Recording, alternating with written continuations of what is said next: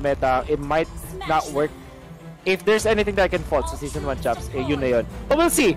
Baka naman kayang pusuan dito. Baka makikita na malupit na teleport mula Season 1 champs and hope to see more Manjinbu take this as if it's their last. Mga kaibigan, again, eto na nga ba ang another message mula dito sa Season 4 champions natin, Sunsparks, on getting a back-to-back championship. Yep.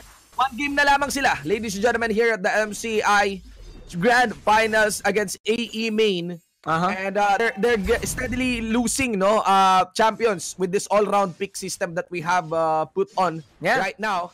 Pero will that be enough to really stop their skills? Man, parang it doesn't matter. I think matter, no? Na-prove na eh, no? With the playstyle na ginagawa dito ng Season 4 champions, look at this. That is the first blood onto Coco in the bottom side. Nilabas ang double team dito. Napi-frigid breath na slow. From the frigid breath passive. Rito popping the first kill. Pero is it gonna be enough? Hammer time mula kay Renjo dito. Nag-miss din yung second prop. Okay. Pero man, look at aggressiveness, Kuya Shin. Yep, they're going very aggressive actually on this one. 4v2 nga lang magiging sitwasyon. Pero if you have Puzaken along with the Terizla actually, no, body blocking every hit mula dito sa Kimi, okay lang.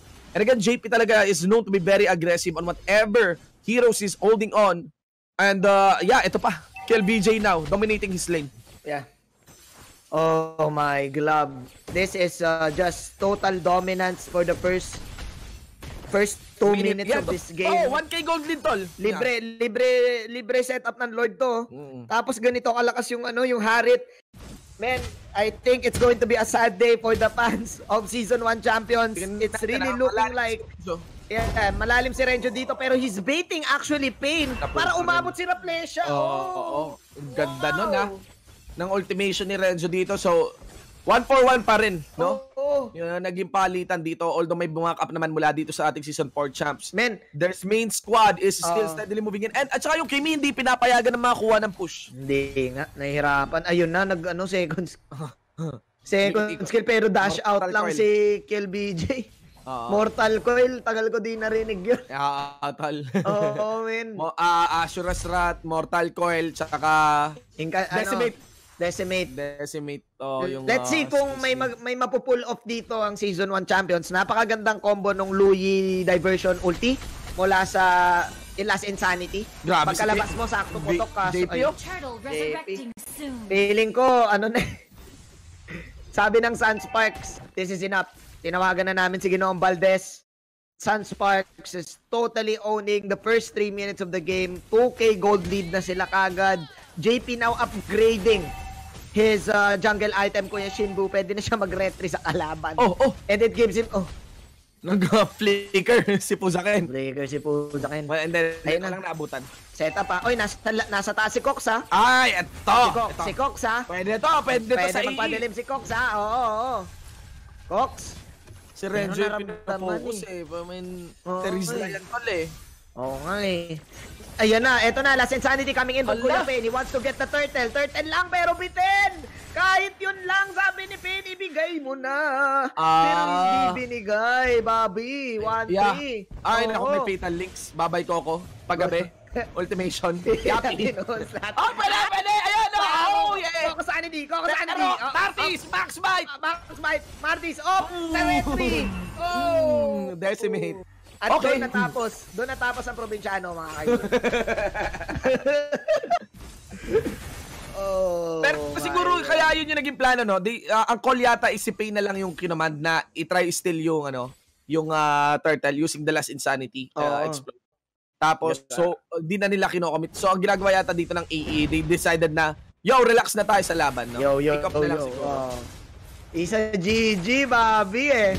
Pero tingnan natin, baka may bawi factor pa. Again, Akimi has the proc damage in the late game, pero masyado... Man, ang gandang combo ng Harit tsaka Atlas. Kasi the Atlas can just put everyone inside the force. B1 with the force, with the fatal links. Coco once again falling down.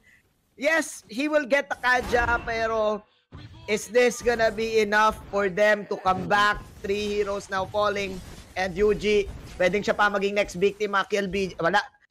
Kulang talaga yung pindutan, men. Kulang. Kay Kill BJ. dami pa pinipindot ni Kel BJ eh. Bata pa kasi, energetic pa eh. Di nga kailangan ng Milo eh. Oo. Alam mo yung ano, yung pag nagbabasketball ka dati, tapos may tropa ka sumali sa Milo's Best, yung magugulat ka, larong kanto yun, daming dribble. Parang matik Milo's Best yun. Si Kill BJ parang ganon. Parang kulang yung pinipindot, kailangan marami akong May highlights muna mga kaibigan. Members here of the Season 4 squad, Season 4 champion team has been picking up members of Season 1. Again guys, we cannot sugarcoat it. What we see is what we say for this running game. It's totally one-sided now. Ulit, in favor of the Season 4 champs. Yellow Haze here, receiving the Asura's Rat. Of course, finisher dito mula sa Decimate. Killing spree already on Kiel BJ. At available na yung kanyang passive also with the movement speed here. Proc para dito kay Martix. When your idols become your rivals. Yeah. Ganito yung nagiging storya ng Season 4 champions. This time, it's our generation. It's our time to shine. Nilabas na ang Squid Balls! Mga kaibigan! Tapos meron sa penalty zone. Grabe yung kombuhan ng mga chain gang. Chain gang, no? Oh! Triple H! Time to play the game! Kasi kay LPJ, kulang talaga yung pinipindot kay LPJ, men. Pati yung face kulang. Pati yung face kulang. Bitin. Gusto ni Kiel BJ yung maraming pinipindot. Gusto niya. Hindi nangangawit yung kamay ni Kiel BJ. Pati Rico, pinipindot na lang. Baka nga yung tab, pinipindot din eh. Kung may damage lang yung Rico eh. Pass break na may crossover, mga ganun eh.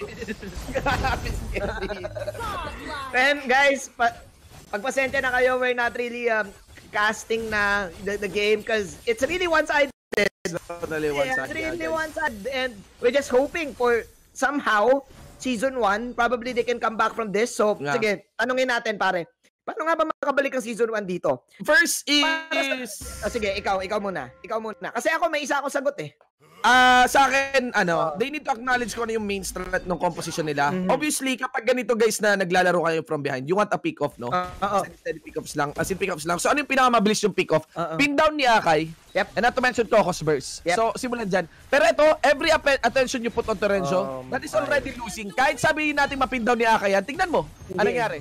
Pinuhos mo lahat kay Renzo. Dinisenyo pang gera, tol. Si Renzo talaga. Dinisenyo ang yung Terizla para rumeceive ng DPS. So, yun, don't do that. Mga ganung bagay. Bakit nga ba natin nasabi na counter yung Terizla sa Amy? Yung passive po kasi ni Terizla, men. Pag may certain percent ng buhay niya na umabot na diba, 30 or 40, mababa yung damage output sa kanya. Save, yun na. Ganun, na-explain ko na. Yun, pasok dito yung Atlas natin, mga kaibigan. Actually, hindi muna humataw yung Martis natin, pero pujakin, mga kaibigan, and that's how it's done. Flicker in. Pero kita mo, si Renzo, lagi, body block, naninigurado, making sure na lahat ng banat ni Kimi nasa kanya. Para siyang lulit. Ito na si JP, sabi ni JP, ako din, marami din akong pinipindot. Highlight plays, eto, inibig dito ni parang Yellow Haze, pero si Eugene dito, second skill out. I think this is it, Pansit.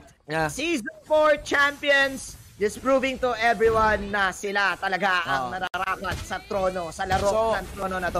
Yun ang gusto ko sabihin, Maring Majin, yung nakita mo kaninang asim ni JP, tas naipit siya ni Akay. Ganon. Pero syempre, dapat may follow-up. Siguro mga 4 o 5 ganon. Para mabawi. I mean, these are pro players kasi guys that we are casting. And even though they can commit mistakes, if you are analyzing them, all you need to do is just follow yung right path, no? Yung parang nasa resibo, nasa recipe ng laro. Hindi naman basta-basta dadive in yung mga players natin. That's how the game eh. I mean, they will play it properly. And if they keep this kind of tempo, they will eventually win. I also want to mention, pre, no, yung Synchrovision sulit na sulit kapag merong napapital links. Kasi sa lahat, no? Man, I think one way for Season 1 to win this kanina to answer. Synchronize okay? Kailangan na lang umasim ng Season 4 eh. Ayan na! Oh my God! Oh my G! Carousel! Welcome to the carousel! Kinarousel! Nahuli yung Kaja doon. Mga kaibigan, this is gonna be Season 4 team playing around. Rapling to the front line. Take note, tol, na may minions! May minions! Doon sa may top lane side natin, also pushing the inhibitor turret. Flicker in! Fatal links! JP naman! That's how it's done! Yeah, pass I can't dito. believe Zaman it. Force, I can believe it. Eto na yun, mga kaibigan. They're gonna be focusing into the base and they want the championship for themselves. Your In a best of 7 series. Taking 4-0. Ladies and gentlemen, your very first champion for the Mobile Legends BANGBANG Champions Invitationals ay ang Season 4 champion, Sunsparks! Joe, Kelby, JP, Raflesia,